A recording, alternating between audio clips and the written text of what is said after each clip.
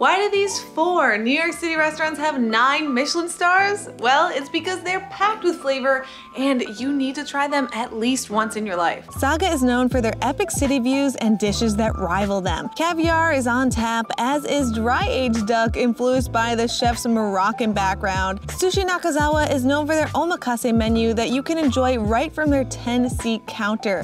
Here they serve flavorful and fatty cuts of fish at a more palatable price point compared to many of the city's other notable sushi counters. Now, Chef's Table at Brooklyn Fair is hidden inside a grocery store, but that didn't even stop them from getting 3 Michelin stars. This food is inspired by Japanese cuisine with a French technique. Le Bernardin is known for their seafood and vegetarian dishes and has maintained their 3-star rating for over 20 years. Which spot do you want to try first?